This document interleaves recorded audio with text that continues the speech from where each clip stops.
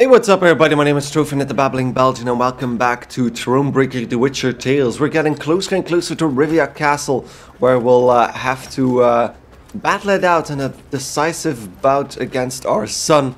But before we can do that, there's still a lot of Nilfgaardian camps to take out, and apparently they are lashing people here, so let's clear that out.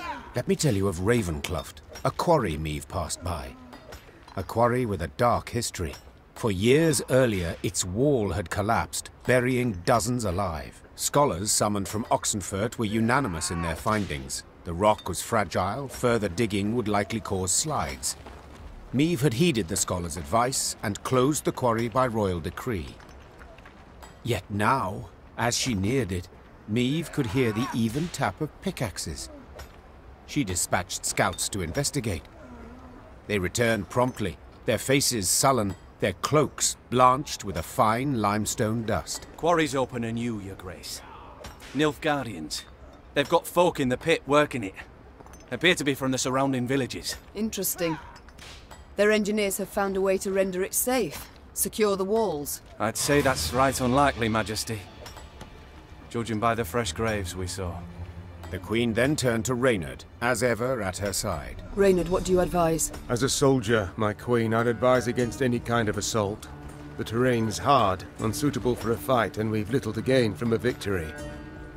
As a man, however... Yes? To leave our folk in chains, in that death trap.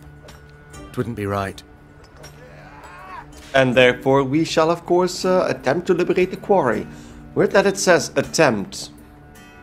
That's making me curious. If I were to calculate in heart and mind, keep note of gains and losses, Began Meve. I'd bend the knee to the Imperials, just as Willem did.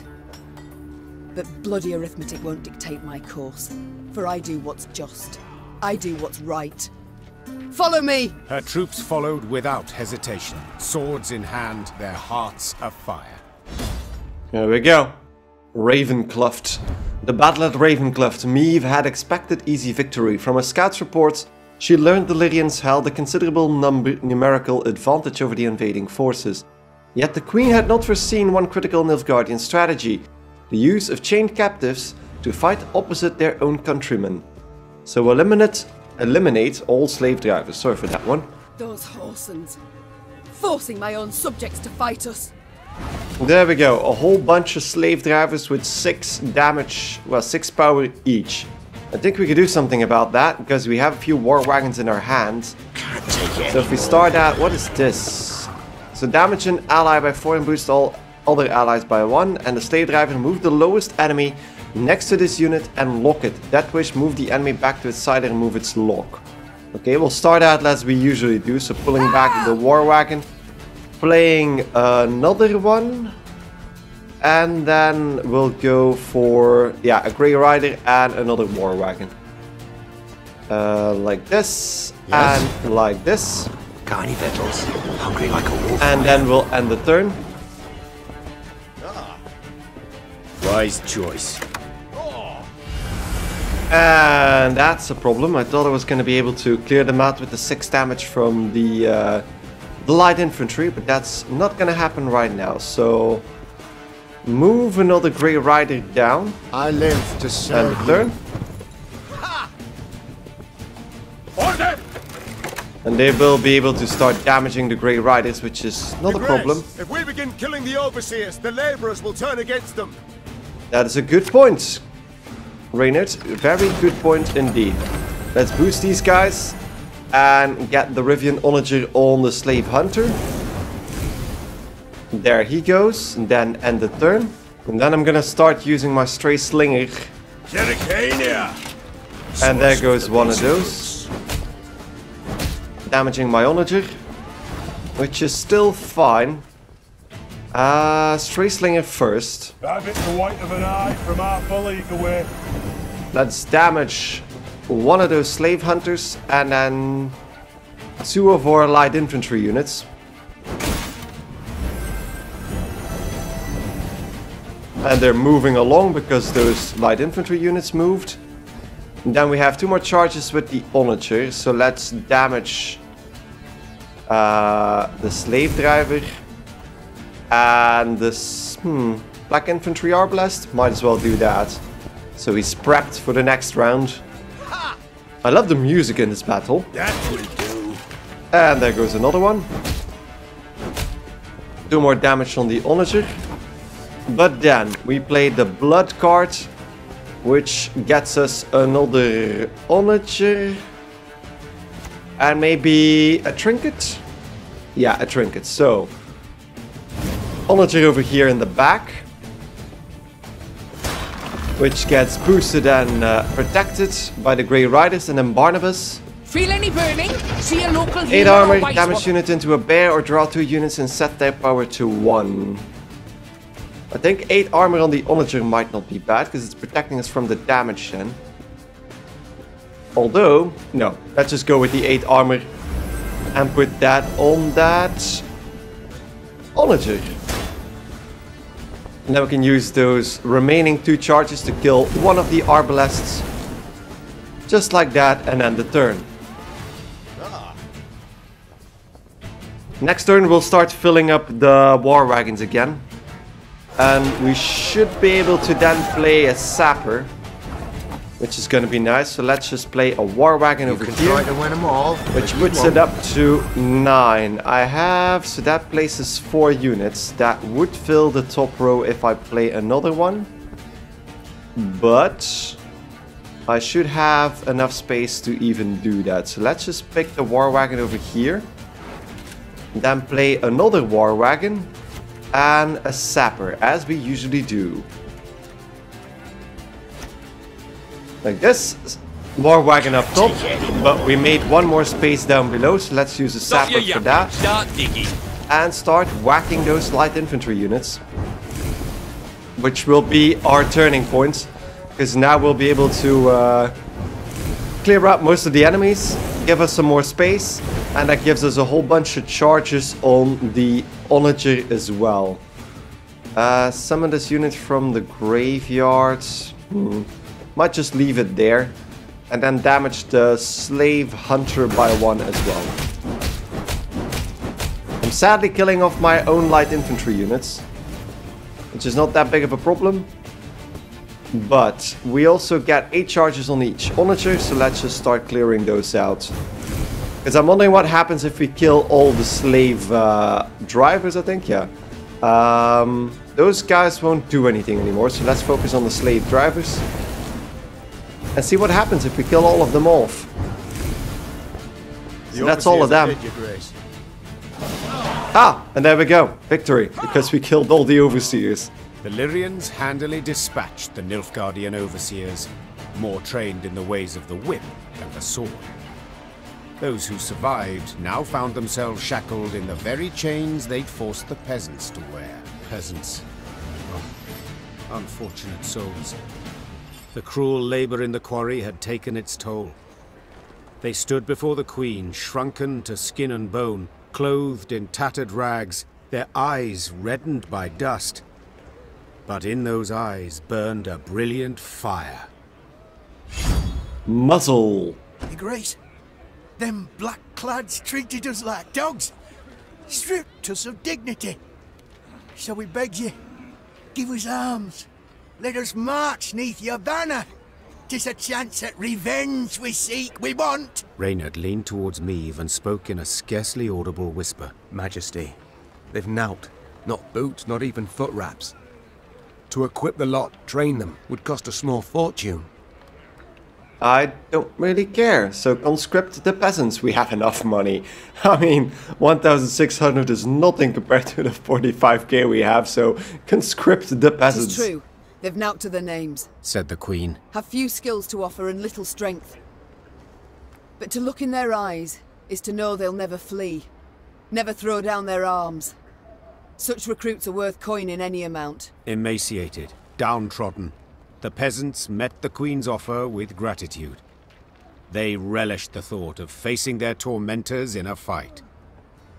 There we go. 80 people alongside us now in the army. 818 recruits, which is amazing. And I think right before we head into Rivia Castle, I'll probably spend most of my money. Although, unless we of course need it, but we have another report in our bag. Don't worry about things in the future. Quorum Foreman's notes. Day 1 resumed operations. Day 12 northern wall collapsed. 12 deaths, 7 injuries. Day 20 sent for more slaves. 26 received slave transport, many decrepit and unfit for labor. Assigned them 1/3 rations. Assholes. Day 30 eastern wall collapsed. 7 deaths, 5 injuries. And day 32 sent for more slaves. So definitely glad that we stopped all that. Just gonna grab this. I mean, I feel like that's not even a question to spend those funds, because we got more than that back. Or pretty much the same amount. Did we actually kill this? Yeah, we killed this. Okay. So let's keep moving north towards Rivia Castle. I think we'll have to cross a bridge in a minute. There we go, crossing the bridge, and we get to another village, Cavaldon. Meve's force reached Cavaldon, a small, run-down town. The Blackclads, they've a strong garrison in place, Proclaimed her scouts upon returning from a foray. and they stand prepared for a siege. Their stores overflow, and we've seen ballistas, scorpions. Cavaldon can be taken, Began Reynard hesitantly. but not without losses. Considerable losses. A retreat. Is that what you advise? I fear the soldiers wouldn't take to such a course. They're eager, Your Grace. They've a fire in them. Order a retreat and you could devastate morale. Okay, then there's no question, I suppose. Order an assault on Cavaldon. Our losses may be heavy, Said Meve, drawing her sword. but I'll make certain the vile invader suffers even more. Order the troops to prepare. We will attack. Soon after, the Lyrians moved on Cavaldon, war drums rumbling in step to their march. Upon the walls, the Nilfgaardians stood poised to defend. Well, we're gonna face them with a lot more than that. The Collaborator, by the way, it's a peculiar title. The Siege of Cavaldon. When the Lyrians approached the walls of Cavaldon, they were greeted with a hail of bolts and arrows. The Nilfgaardians had made clear they had no intention of surrendering the city without a fight. Yet, if they believed such a tactic sufficient to discourage Meve's siege, a harsh truth awaited them. So it's a shortened battle. I won't leave a single city to these invader scum! For Lyria! For Rivia! There we go. Nothing for those scum. My, now that is some fancy weaponry. Bet it's still got that new war machine smell. New war machine smell. Okay, heavy fire scorpion damage all enemies by 1. And it does explode when you kill it, so let's start as we usually do. War wagon, pull it back, and we get another Grey Rider and a war wagon. Oh, you know what? Might as well just go all out and go with 2 war wagons. So one over here, and one over here. And then the third. There we go. Wise choice. Now I need to be careful. Crush them! So, first things first, the Rivian Onager. That gives us 2 charges to do whatever we want with. So let's attack the castle gate for now, and then the turn. So next up will be the Devana Runestone. Although I feel like we might actually lose the Onager in a second. So let's just place the other Onager and damage the castle gates. Like that. Should have placed it up top. Because now it of course kills everything. Automatically for us. And there goes the gates. If we get 1 more on the gate. 1 more. Nope, not on the gate. Okay. And that gives us 1 charge on the Onager, sadly. Okay. Now, I don't have any Death Wish units anymore, so let's just play Blood. And play Reynard and... Ooh, Egg has a lot of power already. Because otherwise he's going to the graveyard, so might as well just play Egg. So 2 of our strongest people, Reynard and Egg on the field. And then we can kill the castle gate. 2 on us, and then we have 9 charges. I think I should probably focus on the heavy fire scorpion first. Which I can just about kill. That takes out that, and then remove the armor of the enforcer. And then the turn. They keep drawing cards. And they keep being able to damage us as well. But Grey Rider first. Naturally. And the turn. Life is mine now. And they're going for egg all the way. But let's play Meve first. Let's pull back one of the war wagons. And then replay both of them. So we have our final batch of... Wait, where are they? Ah, there's one. Wait, there's 3 of them, right? Must have tossed one away. So let's put the war wagon down.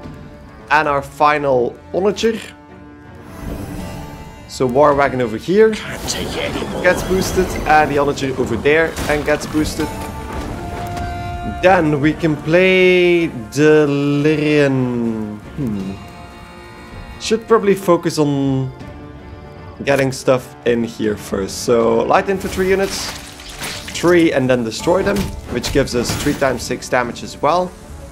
Then we can kill that one, that are blessed. And then we have 5 more charges, that's 4 on this one. And 1 on the other one. There we go, cleared out most of it. That was nothing to smell, Hooks. So, marching orders.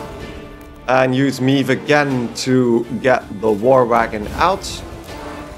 And get us another war wagon again with the...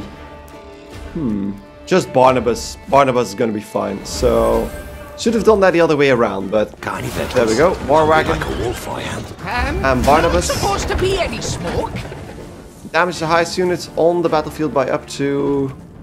So highest is my unit, so I'm not gonna do that. Move 6 random enemies or play 2 blitz units. I'm gonna do that then. A drummer. Army's a waste of time for me. And a drummer. Left, right. So left, next turn we'll start right. destroying our light infantry units, so that's fine. And we get 2 more charges with the onagers. And that's that, so let's just use the sapper. Clear out our side of the field. Like this. 1, 2, 3, 4, 5, and 6. Then damage the Imperial forces. And there we go. Killed most of them. And let's just kill the rest off like that. And see what else we can pull. We have Dogger 2 blades. I don't think there's too many of them in the graveyard. Yeah. So that stays limited. There we go. I think we got this. So the blacksmith is gonna allow us to replay Meve again. So there we go, marching orders. Then we should probably damage that Alba pikeman by a bit. So that's 8. Like this. And then use a disgraced warrior to clear that up. That removes 1 card from his hand. And the drummer gets us another Grey Rider. Okay, gonna have to be careful what I do with my last card. He couldn't heal anything because there isn't anything left, so let's use the Lyrian Blacksmith once again. Something from nothing. It's exactly what I do. And do blood then, I suppose. So let's use blood and get Gascon and Arnulf, and I think I won't be able to play Arnulf anymore. So let's just put Gascon over here. Nothing personal, I assure you. And then we can use Meve to replay the Disgraced Warrior. So that gives us the Pitfall Trap and maybe even the Forager. Yeah, the Forager. Pitfall Trap over here. And Forager over here. Just grab those 2. And then we can actually play the drummer again as well. With another 2 adapt. Lady Margarita told us Doesn't really matter. I'm going to use the onagers so they get boosted on the field. And then the last regiment drummer is a sapper, It's gonna be a right good levy. which we can use to just damage that one. And just kill off the medic. And that's the end of that. Pass. Yeah, street guards left, but I don't think it'll matter. So more healers. The 42 tonic, or swallow, as it's usually called. Gets another card and oh wow. Okay. We did it, Your Grace. The city is ours. But not a lot of losses, I would say. The Nilfgaardians had indeed prepared well, with grapples to repel hook ladders from the walls and long spears to rain down upon attackers far below. Meve managed on the 4th attempt to breach the defences, but did so scrambling over the corpses of her own men. The Queen was in the field tent when Reynard arrived with surprising news. To be heard over the groans of the wounded, he had to raise his voice. Your Grace, a delegation of townsfolk. They seek an audience urgently. Dozens of burghers stood before the tent. Between them and the Queen, a man knelt in shackles. His face was blooded as if he'd endured a vicious beating just moments before. Who's this? Our blacksmith, Todor. Snarled a priestess in a frayed robe. He betrayed you, Your Grace. Soon after the Nilfgaardians arrived, within hours in truth, he offered his labour and strength. They didn't even need to ask. Forged arms and armour for them, all for imperial gold. Meve gripped the beaten man's beard, tugged upwards, and looked him in the eyes. Did you forge the hooks and the tips for those spears? I did, Your Grace. It was fine work. Growled the Queen. Damned fine. Show him mercy, milady! Cried a withered old man in a flour-spattered apron. When the black-clad bastards captured my son, they were eager to hang him. Todor spoke for him, saved his life. He helped me too! Hollered a woman in the crowd. I were hungry. He shared what little he had. The townsfolk began shouting over one another. Some told of the blacksmith's noble deeds. Others labelled him a traitor deserving of a cruel and violent end. Meve turned back towards the field hospital, pondering the case. Then spotted her soldiers' corpses laid out in rows. Had it not been for Todor, there might not have been so many. Release the blacksmith, have him lashed, or kill the collaborating blacksmith. I feel like this game continuously punishes you for going for the middle ground. So having him lashed is kind of mercy. It's the better of two worlds. He did some good things, he did some bad things. There's no real good way to go around. He was afraid of what the Nilfgaardians would do to his son. There wasn't any clue that Meve would actually return, so I understand why he did it. But yeah, let's release the blacksmith. This man forged arms for the Nilfgaardians. 'Tis true. Said Meve to the crowd. Yet you, baker, baked the bread they ate. And you, potter, stained the cups from which they drank. Willingly or not, each of you aided the invader. Where does pursuing one's craft end and treason begin? I've no answer to that. So I shan't punish any for doing merely what's theirs to do. Upon hearing the verdict, the Queen's troops stared in disbelief, then began to boil. As she walked back calmly to the tent, they jeered and hissed.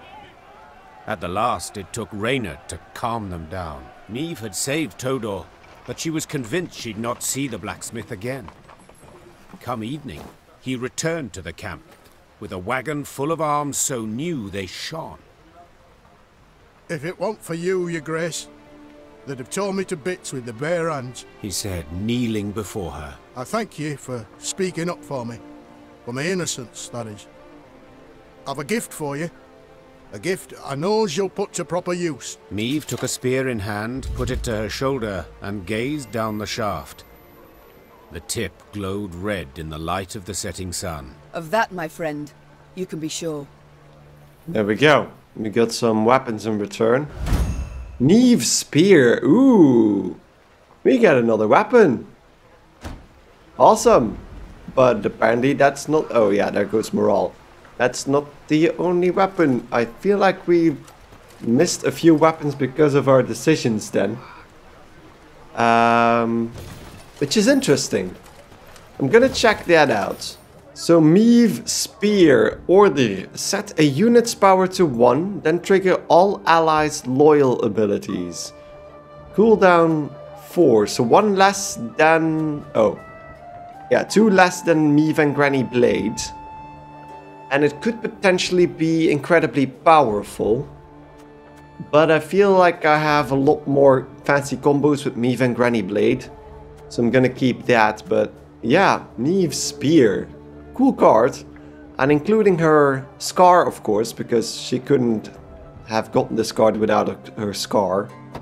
So, and that is not the only card we got. We also got Muzzle, which is probably taking over an enemy's unit. Seize a bronze enemy unit. And of course, cannot target bosses. Okay, there we go. That's all the new cards. And let's talk to these people. Freedom will cost us dearly. Dearly indeed.